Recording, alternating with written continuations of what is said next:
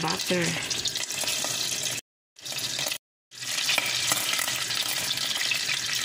Nilalagay din yung butter.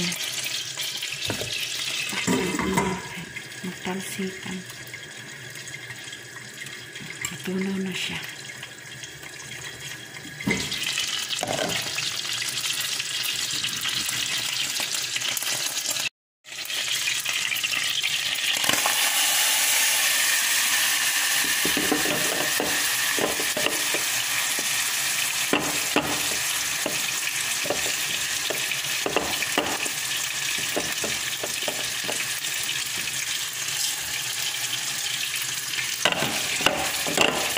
Hirap ito. Isang kamay. Isang kamay din eh.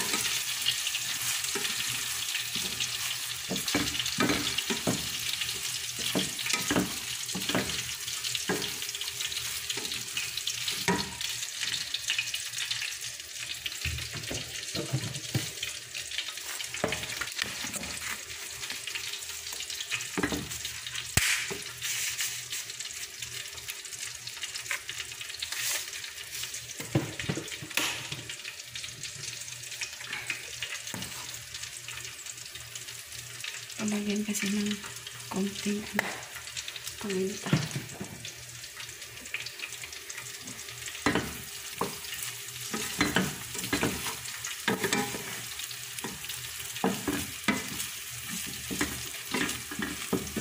Butter, tsaka yung bigas. Itong bigas guys, ginababad ko to siya ng 10 minutes. Binabad ng tubig bago digisa dito ng butter.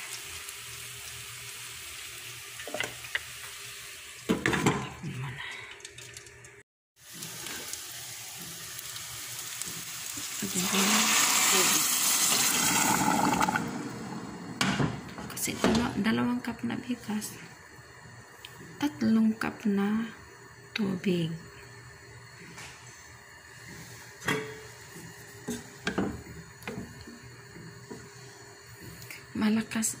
Malakas kasi ito magtubo tong bigas. Dagdagan ko to ng kalahati bigas. Hindi lang estimate lang yan, para hindi siya masyado dried. Yan guys, hanggang maluto lang siya. Kapit na siya guys.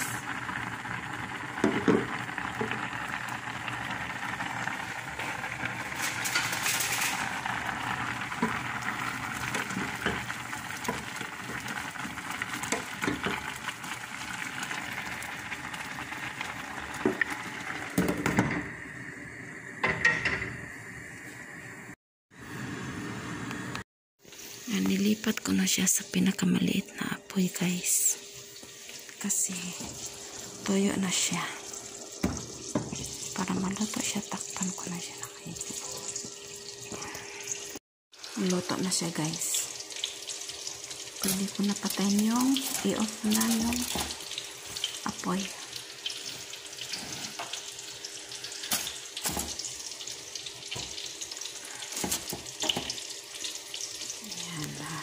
Ready to hukad yan, kain. Pagkakain na sila. Binaliktad ko na guys. Akala ko naka-on yung video ko. Naka-off pala. Pagbaliktad ko ng salmon. Sorry.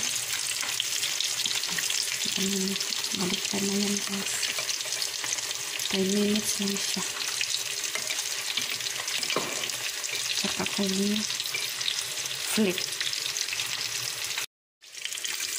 Patagilid na naman guys.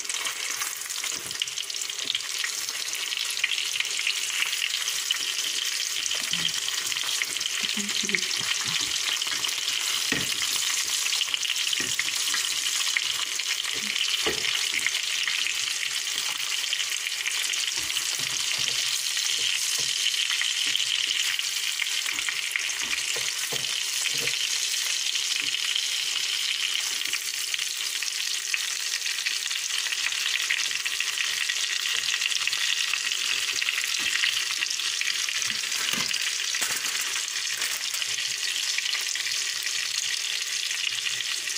Kamangin na ng apoy para maluto din sa ilalim.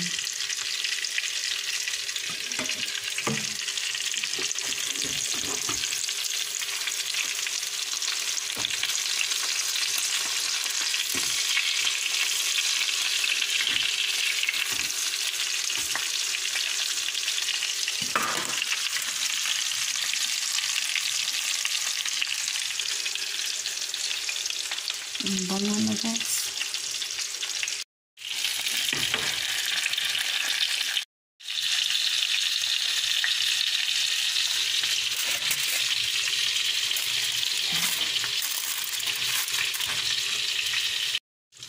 Para mabilis siya guys. Pag sabihin lang ready na ng lunch, bago ko iinitin, lagyan ko muna siya ng zest lemon. Para diretso na lang siya iinitin mamaya. Yan, zest lemon yan. Isali ko yan sa pag-init mamaya. Malinisin yung kamay ko. Kasi wala silang hand gloves na bili. Yan. Natira ako para sa pag-serve. Ilalagay ko pa rin sa pag-serve ito. Yan. Tapos, konting juice sa lemon. Para pag-init mamaya, may juice na siya. Ito. Ayan, mamaya din yan pag bago iinit, ihain, dagdagan ko rin yan. Ayan, sukat na talaga na yan.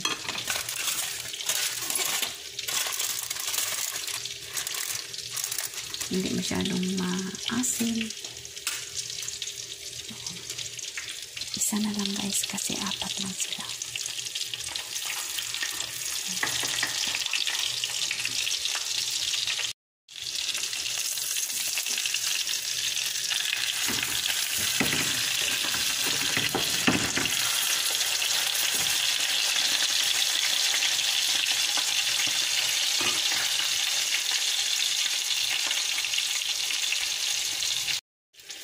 Tanggalin ko na siya guys kasi mamaya iinitin naman ito.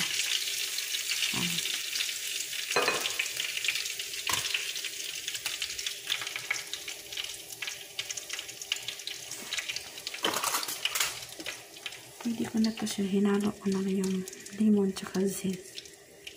Kasi mamaya pag initin na siya,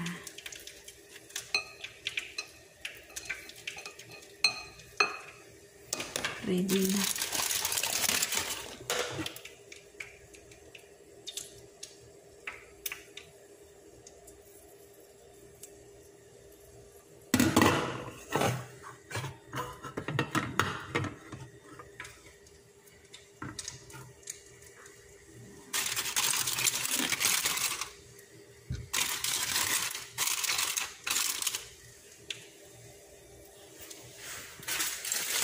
Iinitin na lang ito guys. Pinahalo ko yung lemon zest tsaka lemon juice. Tsaka dito. Iinitin na lang yan.